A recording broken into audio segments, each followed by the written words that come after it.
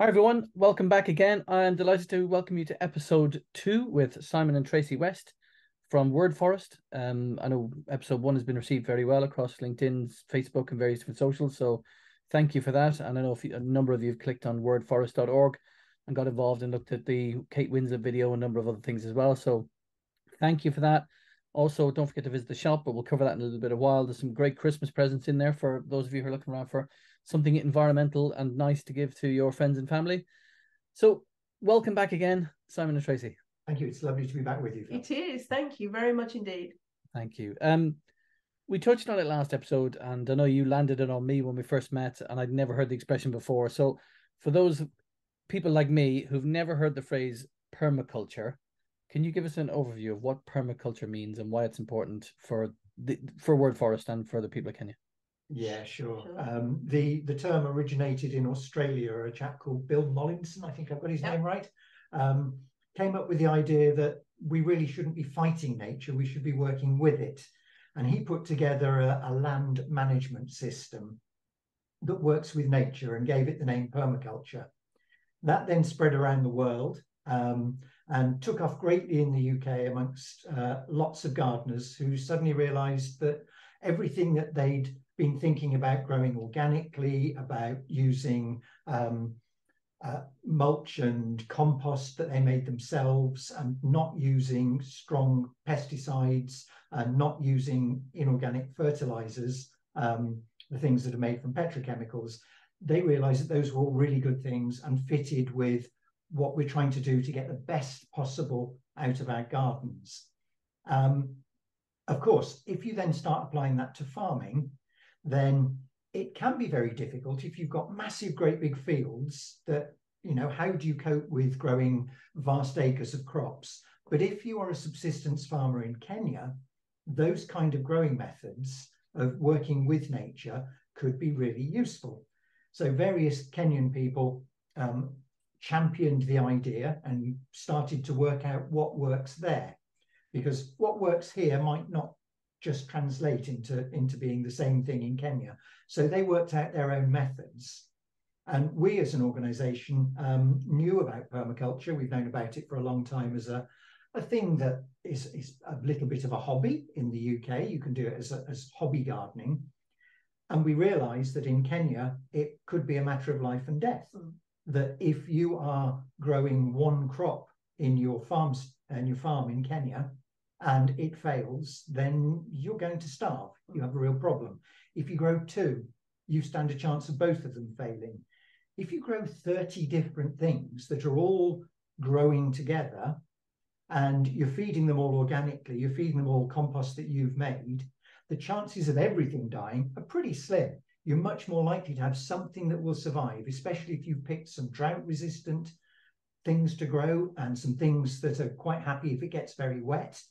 Then you have something that you can either eat or sell to afford to buy something to eat. Absolutely. I was thinking, as you were saying that, I'm just looking out over the back of our office and our garden and looking at the tail end of our Three Sisters planting, which is a brilliant example of permaculture. So there's lots of companion planting. So if, for example, do you grow vegetables at all, Phil, in your garden? Have you got anything? A little bit. I have to confess, I'm not the gardener of the house. My wife is much more than I am. That's okay. But if you suffer with slugs and snails and things, it's easy to find a squirty spray to keep them away.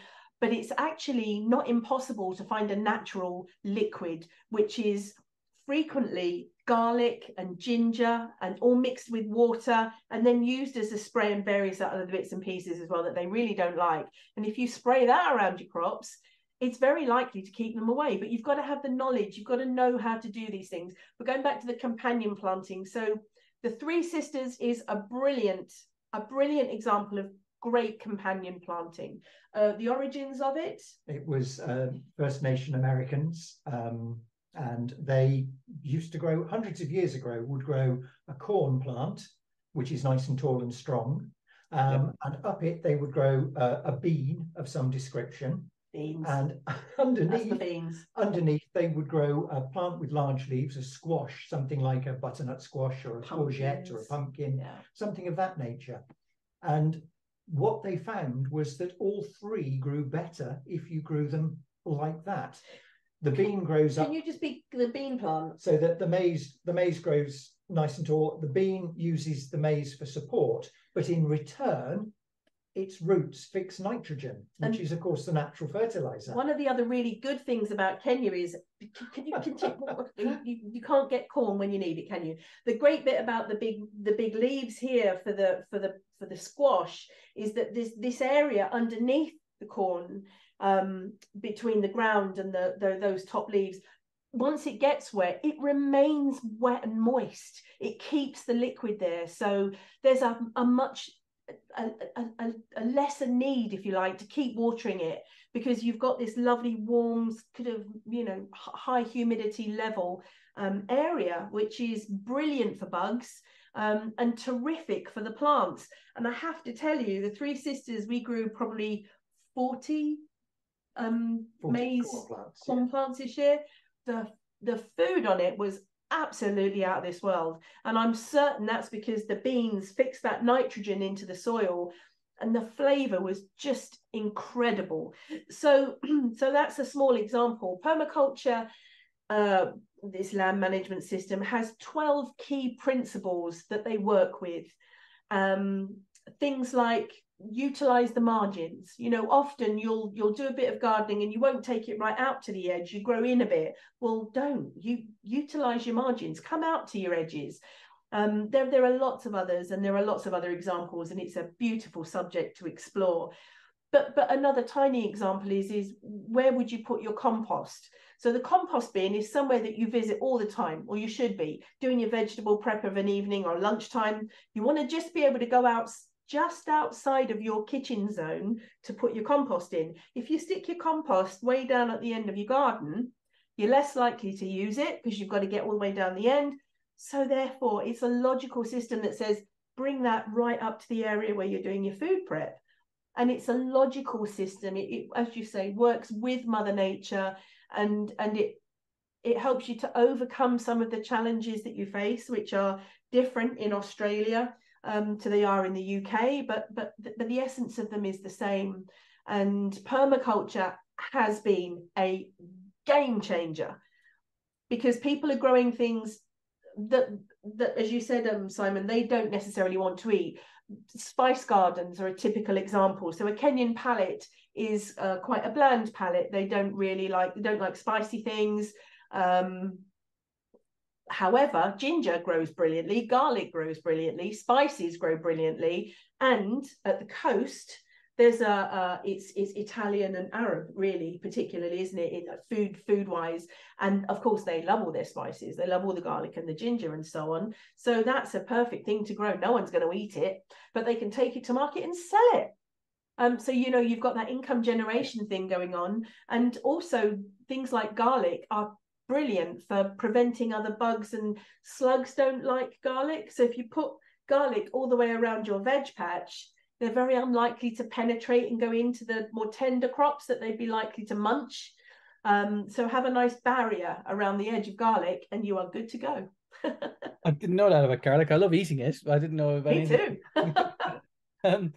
So is that what you mean? Because like there's a lot of biodiversity built into your Word Forest program in Kenya, and is that what you mean? Is this multi-crop system, permaculture, and then the utilization of obviously the trees bring back, you know, the potentially saw in your video they were talking about at one point there was, you know, beasts and whatnot that would be all around those sort of Kenyan areas that were in the film. They're saying bring the trees back, and we think the animals will return. Yeah, and I mean they have in some of the original areas where we were planting. Creatures were coming back to the area that had never been there, not in a generation. So the dik-dik is a brilliant example of that. The dik-dik is the smallest of the antelope family. It's a beautiful little creature, so endearing, and it has this little snuffly nose because it sort of snuffles. Oh, it's just beautiful. Look up the dik-dik, it's gorgeous. And that's back in the areas that we're planting in, and it hadn't been before for many years.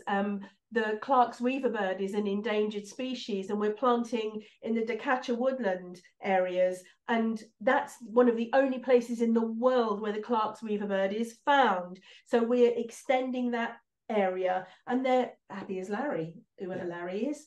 But you know, biodiversity is critical. We need that mix of this and that. And it's the same with the trees. We don't sort of plant one type of tree. We've got to plant a selection of trees. If Mother Nature is going to, you know, give us all of her creatures to do all of the pollination that she needs to do, we need a broad range of trees that are there to encourage them. You know, bringing it back to British trees, just as an example, we've got two trees. We've got very many trees in our garden, but we've got two trees that are quite different. There's a sycamore tree. Mm-hmm. And there's an oak tree. The oak tree is actually 150 years old. It's quite awesome. But the difference between those two trees is vast in terms of biodiversity. So on the sycamore tree, I think you have something like about, or actually it was our horticultural trustee that came round and told you how many invertebrates it had on it. Insects and invertebrates, and it was about 70. He said it hasn't got very many, it's only about 70. And I thought, 70, blimey, that's loads. And he said, your oak trees over there, 300 different types of creepy crawly, all of which feed the birds, feed the butterflies, feed the bats, etc., the owls, the list goes on. So if you have, but I'm sure that the sycamore, bless it, it's got some endearing features. It might have some on there that the oak tree doesn't cope with. So by mixing it up, you get that wonderful balance, that mixture of all things. Mother Nature wins, you know, you get that lovely thing. The other thing that we haven't mentioned is very related is syntropic agroforestry. So by combining planting of trees, if you imagine a horseshoe shaped area of tree planting going on, and in the middle of that horseshoe, say perhaps a cash crop of tomatoes and maize or something else going on. The syntropic agroforestry bit is the trees are providing this respite, this little pocket of rest from the harsh winds or the harsh sun. It might be giving them a bit of shade, or, you know, giving them a bit of protection so that they grow better. And of course, because the tree roots are locking water into that particular area, everything grows better anyway, because there's more water available for the plants to grow. So you've got syntropic agroforestry, which is another sort of handhold on, isn't it, really, from permaculture. And those ideas and those concepts are, they just work great. They work terrifically well in Kenya. And as I say, all we're doing is unlocking that education which exists there and spreading the word as best as we can. And the bonus at the end of the day is we plant some trees for you. If you do that, that's easy. It works out well for us all. There's the excellent sort of theory of the wood wide web as well. That sort of trees each other with absolutely. The use of fungal culture, and they can actually help each other. If one tree is sick, the other ones could rally round. There's lots of evidence to they do. So that's excellent. Speaking of rain, because one thing you touched on when we spoke before we started recording is the different types of rains in Kenya, and how your program is aiming to stabilize them. I'm not saying it's fixing it, because that's wrong terminology, but aiming to stabilize where possible. So just describe or walk us through that a little bit, please. Yeah, so it's the two different seasons. You get the short rains, which are at the back end of the year for us now, because they don't really get seasons the same way we do, because they're right by the equator. So you get the short rains and the long rains, which should come around about April time. And when we first started planting there, they'd had 6 or 7 years of effective drought, where the short rains didn't come at all and the long rains were way too short and not enough came. Then they got flood. By planting trees, Tracey was talking earlier about evapotranspiration. The trees actually cause microclimate changes. So you get a climate in an area where there's just grassland that is very windy and very dry. If you have trees, then the winds slow down, which reduces the evaporation, which it allows the microclimate to be moister. If you think of your typical view from being a UK citizen of a jungle, you think dark green, hot and wet. You don't think of anything being dry. Well, that's exactly what we're trying to encourage by planting lots of trees. If you plant a couple, it's not going to make much difference. But if you plant just over 1 million trees, which is where we are with numbers in the 7 years we've been going, then that does begin to make a difference. if we get to what the Kenyan government have just announced they want, I was just going to come on to that, actually. A question about that, but they have just announced that they want by 2032 to plant 15 billion trees. And that's an awfully large number of trees if you just take it as that big number. So being a numbers person, I wanted to break it down. What does that actually mean? Well, we generally plant up to 1,000 trees per acre. And if you work out the total area of Kenya, then 15 billion trees would give them an extra 10% tree cover. Which would be fantastic. Which, on top of their 7% that they've got today, will bring them up to about 17% or more than we have, which is great. So if they achieve that, then that's really good. That takes them to 17%. But then I got to thinking, well, what does that mean for an individual? And if you divide the 15 billion by the number of people there are in Kenya, then it's about 283 trees each. That's for every man, woman, and child. And then I thought about that over the 9 years between now and 2032, and it works out that they've got to plant roughly one a week, which is achievable. Yeah. This is the point, that we can do that, and that will make such a difference. I think one of the most exciting things, if a little bit challenging in its timing, was that Kenya, in their massive declaration of wanting this mission to be fulfilled, said last Thursday that they would say, they said, right, we're going to have a national tree planting day. Well, that was going to be in, so Thursday, Friday, Saturday, 4 days time. So it was literally 4 days from the announcement of we're going to do this thing to when it was actually taking place. So there was a lot of shuffling and moving around to get, I think we got a couple of thousand in the ground. A couple of thousand trees planted. Which was amazing. But about 300 people taking part. If we'd had a bit more time, then that would have been lovely. But the point is, they put a stick in the sand. I have said for a very long time, the UK should have a tree minister, not an environment minister coming under the cap of DEFRA, a tree minister, somebody responsible for the trees in the UK. It's such a vital commodity. And we really should be focused on the mature stock, particularly that we've got in this country. We certainly can't afford to lose it. And there should be somebody just in charge of that one single thing.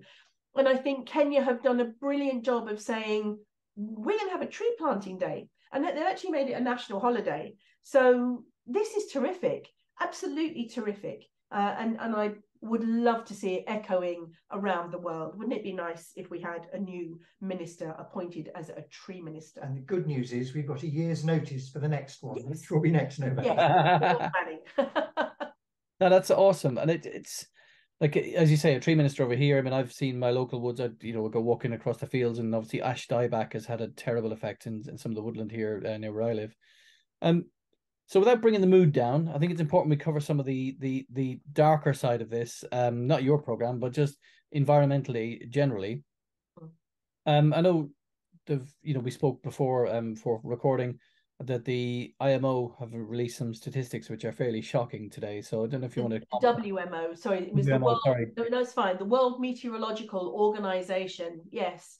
So they've put out a report today that has declared that. Well, I'd like to find the words, and I don't wish to quote it out of turn, but essentially, if I may. Yes, please do. Glasses on. The World Meteorological Organization have said there is no end in sight to the rising trend, which is largely driven by the burning of fossil fuels. And the concentration of carbon dioxide, the main greenhouse gas, is now 50% higher than it was before the start of the Industrial Revolution. So the abundance of climate heating gases in the atmosphere reached record highs in 2022, and they're continuing to go on. Now, we've had record-breaking year upon record-breaking year, and there is, in their opinion, no end in sight. That's being in full knowledge of what all of the governments of the world are doing. No one's government is doing enough. No one, certainly ours, isn't.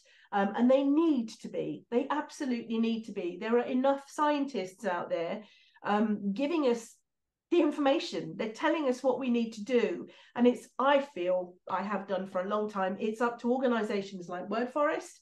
It's up to pardon the pun, but grassroots organizations and groups, tree planting groups in communities, eco groups here, there, and everywhere, the WI, you name it, all of the guides, the scouts. And ultimately down to individuals. It is. To make this change. We do. We need to do it, and we need to drive further change up the chain into local government and ideally up to national government. But while we haven't got time to wait.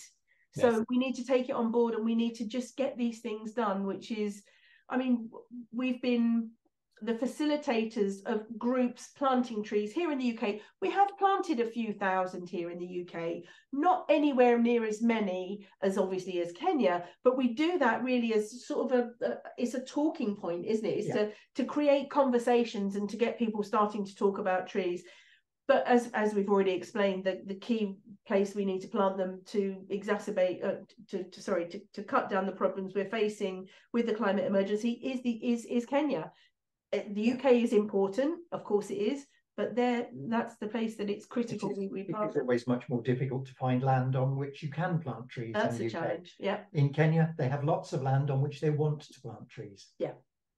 That makes a big difference. So let's round it up in terms of people who run organizations. Let's start with them. So I want to talk about what people who and organizations can do, and then what individuals watching this who want to do and can do. So starting with organizations, so let's say that like this, I don't know, this is going across LinkedIn. There'll be a number of people who are in leadership roles in firms, large and small. How do they get inspired from this, hopefully, and want to check you out and make a change and say, we're going to be part of this, we're going to make a change, we're going to contribute. How do they go about doing that? May I? Yeah. Oh, it's like we were both ready, we were poised. Make us your charity of the year.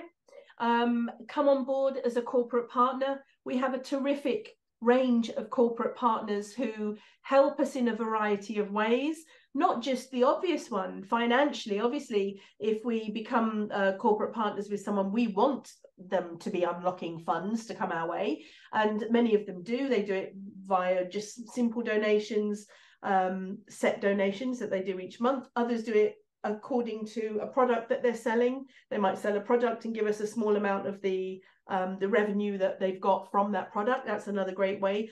But other ways are by giving us pro bono assistance. So management consulting assistance we get from one, which is absolutely terrific. We get a range of things that can be really helpful. So for a commodity, for a firm that has lots of a particular thing that we might need, I don't want to grab something out of the air, but it may well be that exchange, by giving a product to us, it can help us enormously. I'm thinking about menstrual cups. There was I was able to get hold of several menstrual cups when we went over to Kenya last, and we did that. We got them for a very, very, very low cost, and we passed them over to the mothers of the forest in Kenya. That was terrific. To have had them free of charge would have been even better still, but I mean, we barely paid for the carriage, so it was just fantastic. There are lots of ways they can help us. Make us a charity of the year, and we in return will help them to strengthen their sustainable pillars in their own firm, because there's stuff that we know that we can impart and help them on their way. There's lots of information out there, but it's really nice when you can just pick a phone up and say, I'm thinking of doing this. For example, we had a supper last week with one of our corporate partners who brought together a large bunch of their key partners, key clients rather, and they served a vegan supper. Now, plant-based food is one of the lightest ways to eat, obviously, on the planet. And it was so inspirational to be part of that supper. There were so many messages going out there saying plant-based food is, number one, absolutely amazing, incredibly creative, cheaper, sustainable. Oh, hang on a minute, it's really good for the planet. Why don't more firms do it? Well, if someone rings us up and says, well, we're doing a thing, can you give us some guidance? We're 8 years vegan, Simon and I, for the planet, and we can definitely point them in the right direction. So some little helpful tips like that, we can help them if they help us. So that's one way. So And you asked about individuals. Yes. Individuals, obviously, they can do a donation. Go on to wordforest.org/donate or click the donate button on the top and make a donation. Regular donations are very much appreciated. All charities say this, because it gives us a way to plan a little bit if we know that we've got, these donations are coming in every month. But the other way is gift aid. Yes. Thank you very much. No, don't mention it. If you are a taxpayer, please, please, please tick the gift aid box, because that increases the value of your donation by 25%. So if you give us £1, we get £1.25 in actual receipt if you tick the gift aid thing. So that's really good. At this time of year, we're thinking about Christmas and we're thinking about buying things for people. Well, we do have a shop where we sell ethical, organic T-shirts, hoodies, tote bags. In fact, I'm wearing one of the T-shirts. I will just stand up just to show you. This is one of our celebrities. Celebrity T-shirts designed by Mr. Ben. Well, designed by the creator, Mr. Ben. The co-creator of Mr. Ben, absolutely. So I think just for clarity for those younger viewers, you have to be our sort of age group. Ask your parents. Ask your parents who Mr. Ben was, and they'll go all misty-eyed. Yeah, they will, and they'll probably be making a dash and a they'll be heading to the shop to buy it. For younger people, buy your dad a Mr. Ben T-shirt. You can't go wrong. Absolutely, but Kate Winslet also designed one for. We have an exclusive design by Kate Winslet and a few other celebrities as well.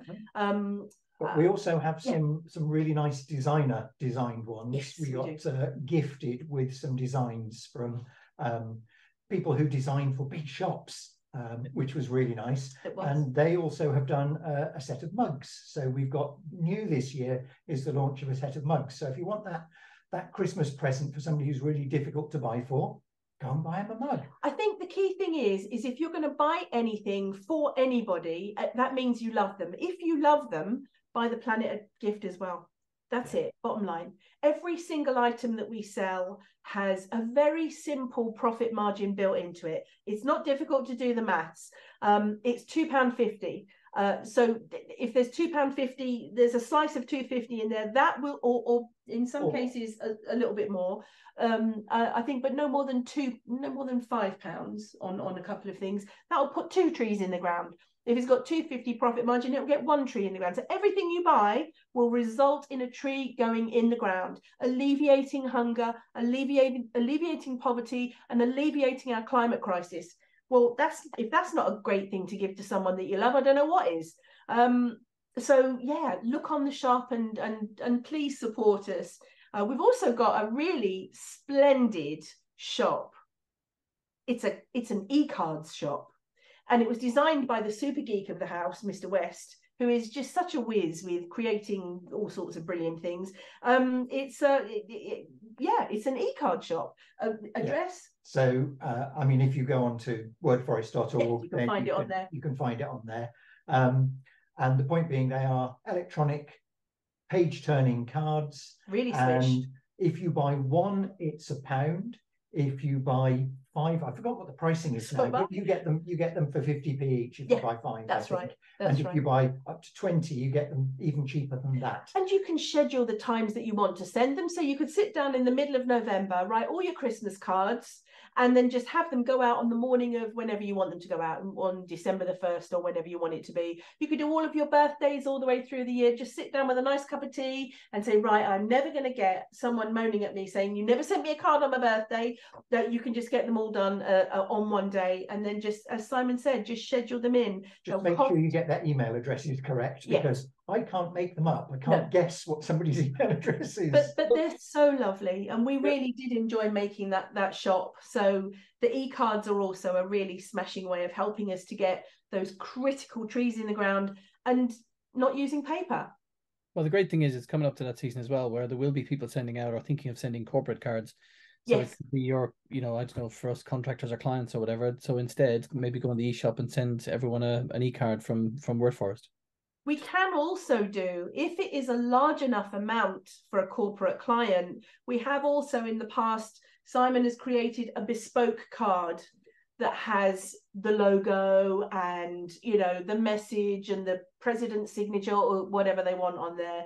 And that can be sent out en masse. We can create those as well. So don't think it just has to be a standard card. There's some, oh gosh, there must be over 600 or 700 designs on there to choose from.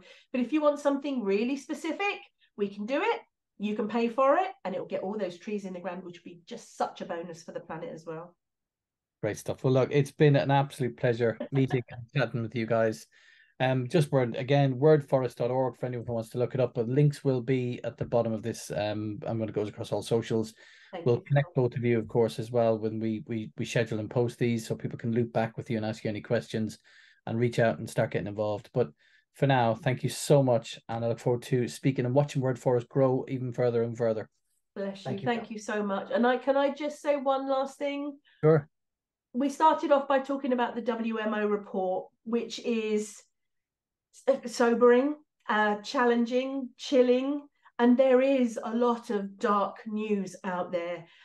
If you decide to turn towards Word Forest, if you decide to come along and support us, you can create such good in the world, and we can start to make those bad news stories be really good news stories instead. We all need more good news in the world. So by supporting us, you're changing the narrative, and you're creating optimism for all of our futures and for our children and our grandchildren's futures. So it can be done. I want to just stress that change can happen if it's done en masse. Everything counts in large amounts. So start thinking about the positive that can be found, and it's definitely here in Word Forest. Thank you, Phil. No problem at all. It's been a pleasure. Let's speak again soon. Bye. Cheers. Bye.